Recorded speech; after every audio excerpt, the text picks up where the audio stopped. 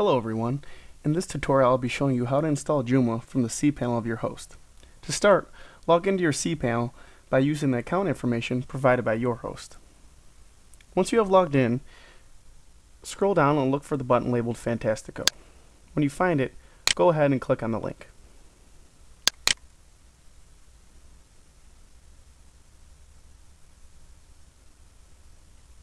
Fantastico automatically installs various scripts onto your host without any manual uploading. So for this tutorial, we will be installing Joomla.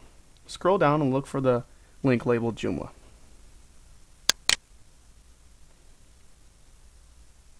From here, we will be clicking on New Installation.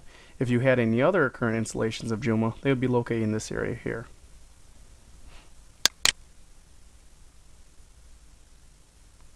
You now have a page with multiple input boxes and drop-downs. To get started, click on the domain that you would like to install Joomla in. So I only have one domain, so I will be clicking on this one.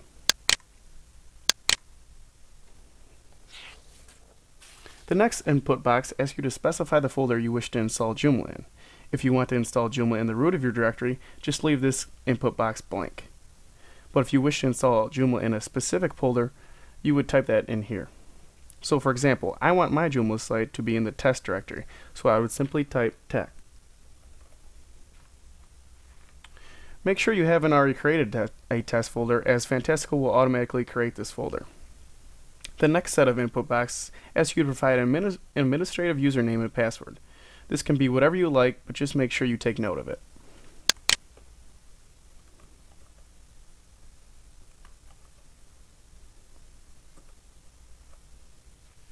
The next input box asks you to provide an administrative email account, so simply put the email address where you would like to receive administrative emails.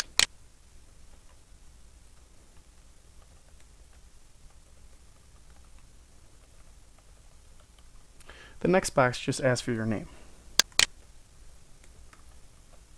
And the following box asks you what you would like your Joomla to be called. So for this tutorial, I would just be calling my site My Joomla Test Site. Once all input boxes are filled, make sure you hit Install Joomla.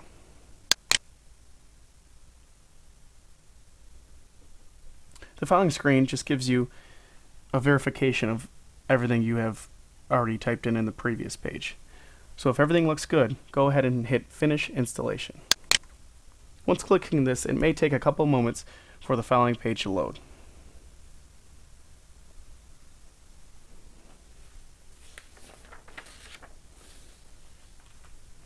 Congratulations, you have successfully installed Joomla onto your host. You can now go ahead and click on the URL of your host at the bottom of the page.